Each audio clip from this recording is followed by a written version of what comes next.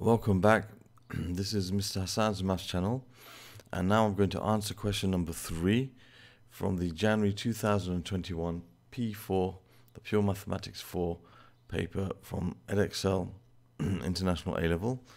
Here is a question which is actually quite a short question. It's only worth 2 marks, but it's on the new topic of proof by contradiction, which has just been added to the new P4 syllabus.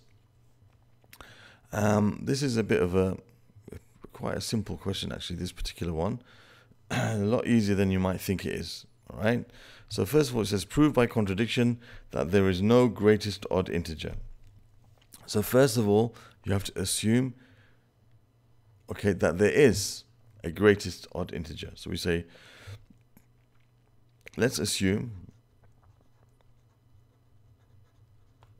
that, let's call it, say n is the greatest odd integer. The greatest odd integer. So we made an assumption that there's no integer that's odd greater than n. Okay, now we got to show that this leads to a contradiction, which is a pretty simple one, because I know that you can say, however,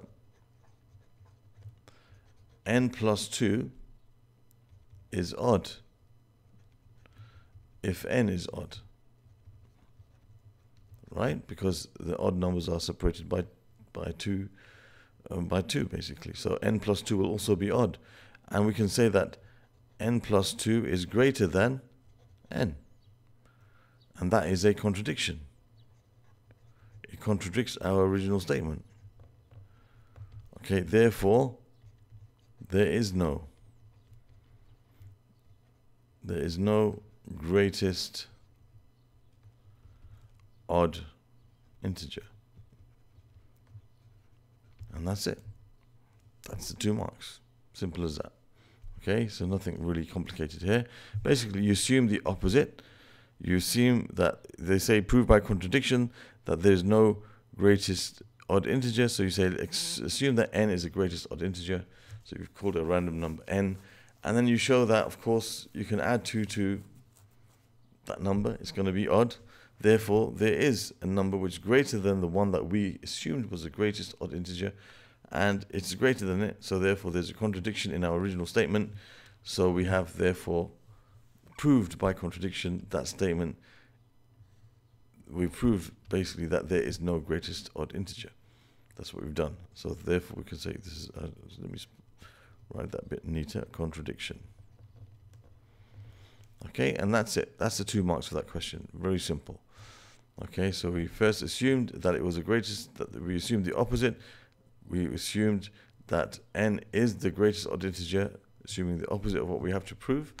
And then we showed that it led to a contradiction, and we gave our conclusion. You should always give a conclusion as well. So you need to assume you have to assume the opposite of what's been said in the beginning. And then we have to show there's a contradiction, and then we have to state, basically what we're showing, that there is no greatest odd integer. We have to state the thing that we proved. Okay, so there we have it. That's question 3. Very simple, and not much. More than that. So proof by contradiction is something that a lot of students get confused by. Actually, it's quite an easy thing, and it just depends on the type of question you get. This one is a pretty simple one. Okay, so this could have been proved by contradiction that there's no greatest integer, or that there's no greatest even integer. You'd follow the same kind of method. If it said prove by contradiction that there's no greatest integer, then you'd say let n be the greatest integer, and then you can say, okay, n plus 1 is greater than it, and n plus 1 is still an integer, therefore there's a contradiction. And if it said assume that there's no greatest even integer, you do exactly the same thing as we've done here, except you just write even, because of course even numbers are separated by each other by 2 as well. So you would say, however, n plus 2 is even.